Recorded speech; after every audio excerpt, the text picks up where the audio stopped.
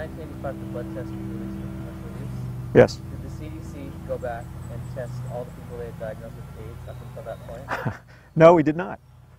Realistically, you should not diagnose AIDS as acquired immune deficiency syndrome without evidence of HIV infection. In 1987, the CDC made two mind-boggling changes in the definition of AIDS, which are in effect today. You can be diagnosed with AIDS without ever having an HIV test. Matter of fact, the CDC acknowledges that at least 40,000 AIDS cases in the United States were never even tested for antibodies to HIV. So, a lot of it is presumptive. Presumptive that there was nothing done, like in Africa. The doctor says, this looks to me like AIDS, and reports it faithfully to the World Health Organization or the CDC.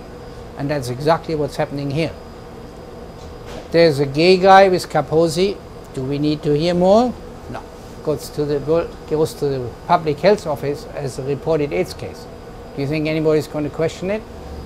How were you diagnosed with AIDS since you didn't have the benefit of an HIV test? Well, I had it in 1987. I had a lesion on my arm, a little spot that was raised in the color, and they biopsied it. They cut it out, and it was KS, Kaposi sarcoma. And so the doctor told you you had AIDS?